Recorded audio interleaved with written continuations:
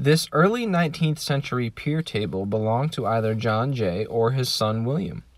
It would have been placed in a space between two windows called the pier, in either the formal parlor or the dining room. Pier tables were the epitome of stylish taste in early 19th century America.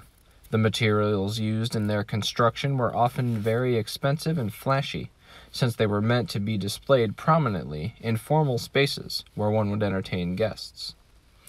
Pier tables were also versatile in function, serving both as glorified stands for lighting equipment and ornaments, and, in most instances, as elaborate looking-glass frames.